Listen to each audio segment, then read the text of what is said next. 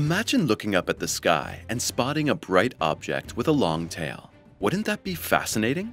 Well, in September 2023, Comet Nishimura gave us exactly that unique spectacle. But if you thought that such exciting visitors from space could only be spotted by special telescopes and trained astronomers, think again. The amazing story of Nishimura shows that any of us can become a comet discoverer in no time at all. But if you're annoyed that you missed the brilliant space visitor back then, we have some good news for you.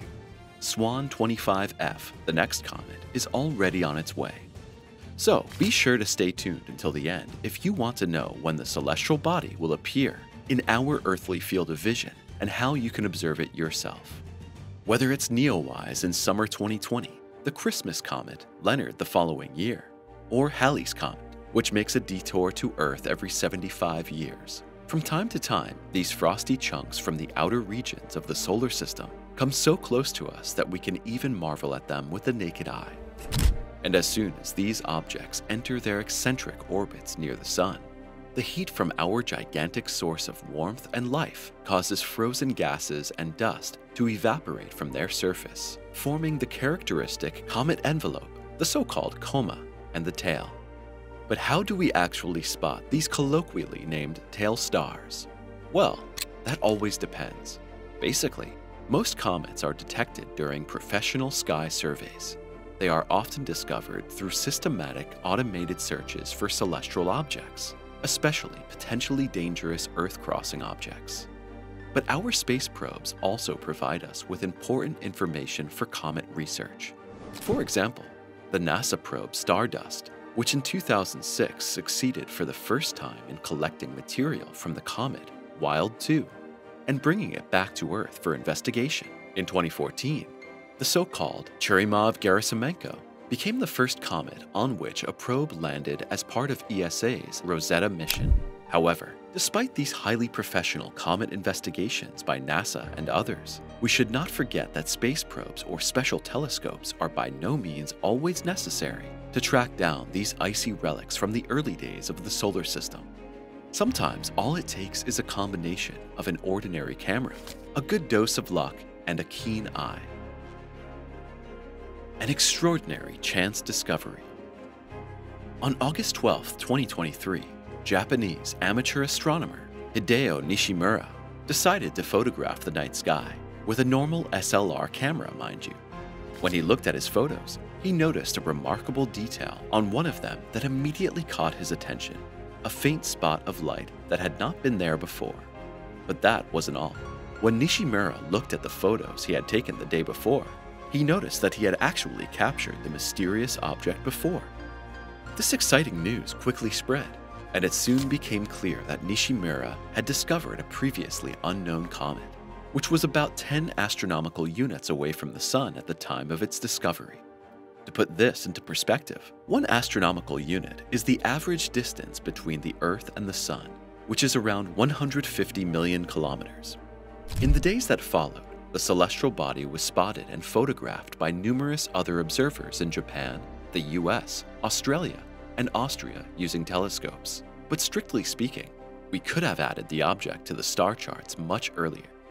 In fact, the comet was subsequently identified in archived images from the Pan-STARRS telescope in Hawaii and the Palomar Observatory in California. The corresponding images had already been taken in January and March. Well, better late than never. Now christened C/2023 P1 Nishimura, further analysis revealed that we are dealing with a long-period comet. It orbits the Sun in an eccentric orbit that takes it as far as 110 astronomical units into the outer solar system. As a result, Nishimura can only be found near the Sun every 435 years.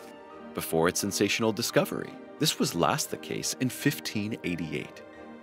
The fact that it took us so long to find Nishimura, despite all of our state-of-the-art observatories, was due to the direction from which it came. It followed a course on which the Sun strongly outshone all other objects. How Nishimura appeared in the sky. Just how overwhelming the sight of a comet in the sky can be becomes clear when we turn back the clock to October 1965. At that time, Ikeya, a cosmic chunk, entered our realm and was so bright that it was clearly visible even during the day next to the sun. All in all, Ikeya reached 60 times the brightness of the full moon, making it not only the brightest comet in the 20th century, but also one of the brightest comets of the entire last millennium.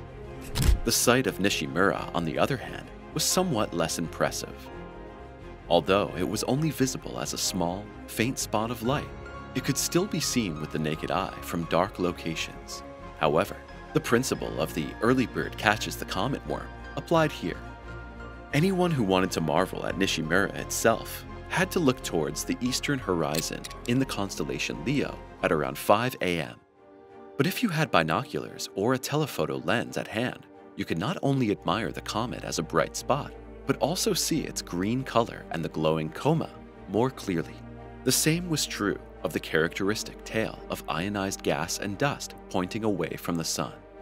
Speaking of the sun, Nishimura reached its closest point to the sun, known as the perihelion, on September 17, 2023. At that point, it was only 33.7 million kilometers away from our host star, moving within the orbit of Mercury. Even before that, on September 10th, the comet had approached Venus to within 80 million kilometers. Its closest approach to Earth occurred 2 days later. At that point, Nishimura was only 125 million kilometers away from us and appeared particularly bright as a result. However, as it continued to move closer to the sun, the comet disappeared from view. From our perspective, it was so close to the sun that it rose together with it and was completely outshone. Later, it reappeared in the western evening sky, but only briefly, very close to the horizon in the bright twilight, and was therefore barely visible.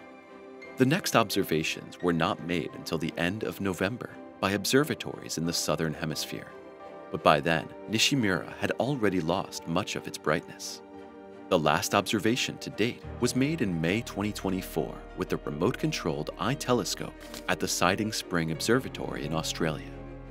By this time, however, the comet had already moved 4.2 astronomical units away from the sun.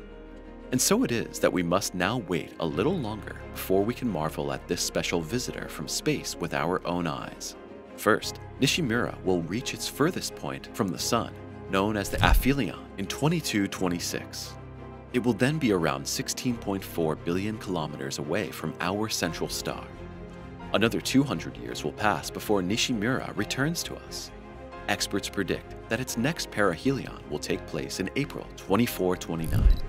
The good news, however, is that we can shorten the waiting time by observing a completely different visitor from space.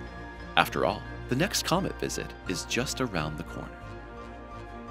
When you can see the new comet in the morning sky. In the case of Nishimura, it was an amateur astronomer with a reflex camera, but this time it was an Australian amateur stargazer who had examined the publicly available data from the Soho Solar Observatory. Although it mainly focuses on our parent star, its SWAN UV camera is also capable of imaging comets. As soon as the ice on the surface sublimates, the ionized hydrogen releases ultraviolet radiation, which appears as a bright spot in SWAN. And it was precisely such a bright, moving spot that Michael Mattiazzo spotted in the Soho data at the end of March. However, as he was unable to verify the comet from its location, he shared his discovery with other amateur astronomers. Soon after, the first images of the newly discovered chunk were taken from Earth, and it has since been listed under the provisional designation SWAN 25F. We created this video for you in mid-April. The comet is currently visible as a small green dot in the morning sky shortly before sunrise. However, you will need binoculars or a small telescope to see it at the moment. But as SWAN 25F is getting brighter, it may soon be visible to the naked eye. More precisely, the comet is currently flying through the constellation Pegasus, where it can be seen near the brightest star, Alpheratz. On May 1st, SWAN 25F will pass through perihelion. Initial orbit calculations indicate that it will then pass the Sun at a distance of only 31 million kilometers. During the same period, the comet will also reach its closest point to Earth. However, because it will be so close to the Sun, it will be very close to the horizon and will most likely disappear completely from our field of vision for several days. However, if Swan 25F survives its approach to the Sun, it could appear in the sky in the early evening hours starting in early May. And because it will be on the other side of our host star as seen from our perspective, it will appear on the western horizon shortly after sunset. And now the subscribe button appears below our video horizon. Simply click on the thumb and then on subscribe to never miss a new post from us again. We'll see you soon.